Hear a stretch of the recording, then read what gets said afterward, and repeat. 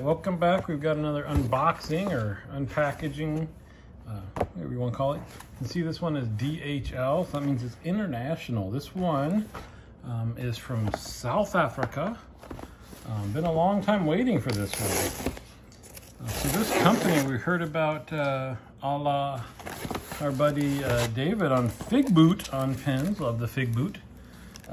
This is Stanford Wood Studios out of South Africa.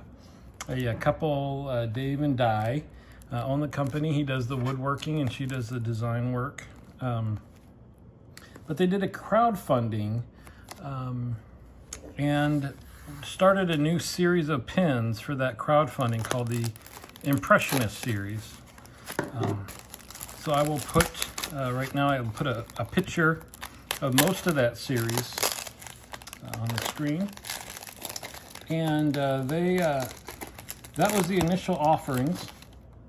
You can see they're all very kind of muted, soft colors.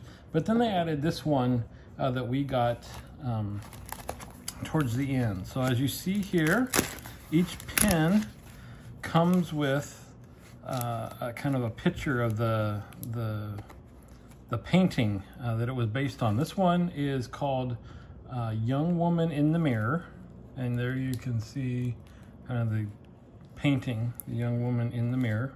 So this is the pen itself. So we'll end up there. Let's see what this is. So anyway, they did a crowdfunding to finance, I believe it was a new lathe for Dave to do his pens on. And so that was the only way that you could get these pens initially. So we did that.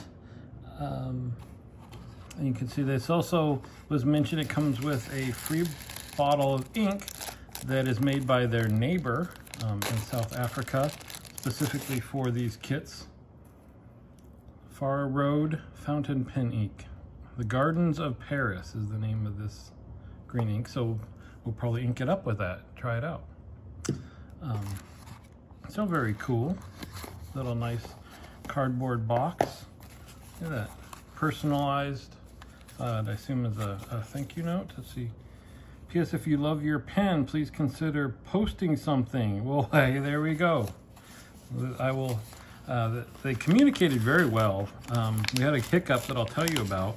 They let us know about the delay, and then also said, you know, your pen has been sent. So there, this is the Impressionist series. And then this is a specific for this pen, Young Woman at the Mirror. You'll see that there are beads on the pen, and we got a Bach number 6 rose gold plated medium nib. That's some nice handwriting there too. Dear David, thank you so much for supporting our crowdfunding campaign. Di and Dave. Cool. So here is the pen. So as I mentioned, there's a bit of a delay. I don't want to rip the wrong thing here. Let's cut this. How about that? We'll cut this.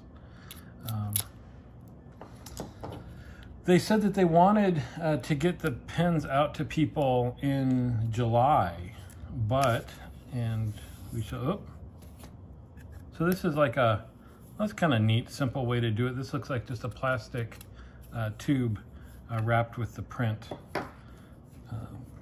that this is based on. But they mix their own resin. So this is a resin pen with some inlaid beads, which then they have to put a clear resin on top. And they said while they were doing this, it was winter in South Africa, and it makes the resin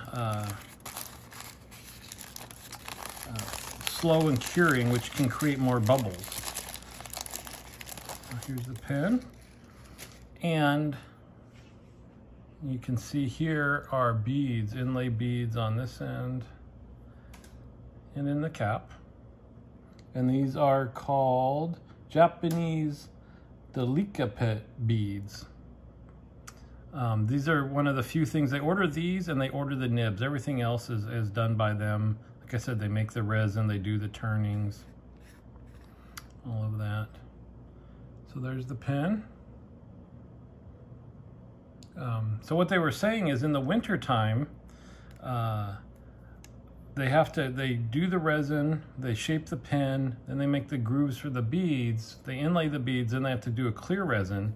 And when they did that clear resin, because of the slow curing, they got to be more bubbles in the resin, and some of the bubbles got trapped within the beads, and they didn't see it until they were doing the final polishing and had to just ditch a lot of what they had done, and it really delayed the project. So kudos on them for, you know, good quality control, and doing right by the folks that are supporting them. So just takes a basic international converter, which they included here. And so I was saying, so the original set of designs were the more muted pastel colors, and then they added in this one for somebody that wants a more traditional pin, and we just really like this one more. Put a close-up kind of picture of this and the print up on the screen now. And then, so I'll ink this up and we'll be right back. All right, so she's all inked up. We did use the ink that came with it. And you can see on the back here, handmade small batch in collaboration with Stanford Wood Studio. All right, so this is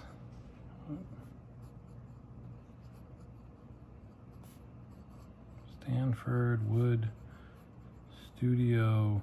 Now the name of this pen is fairly long. I know this is the name of the artist, which I haven't pronounced because I'm pretty sure I will mispronounce it.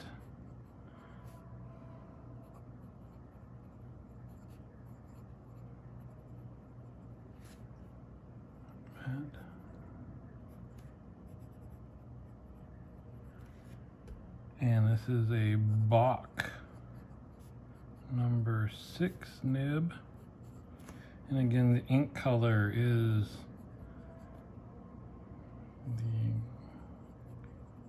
Gardens of Paris. So this is nice. The nib is nice and smooth. And I like the ink. The ink, you can see, has got quite a bit of color variation as you write. So there you go. Thank you for joining us. As their request, as they said, please post something. So I was saying they did email and track this all the way to LA. We're up in the Bay Area, California, and said, you know, it should be there soon. Let us know when it comes. So I'll reply to them, give them a link to this video, and I'll see you next time.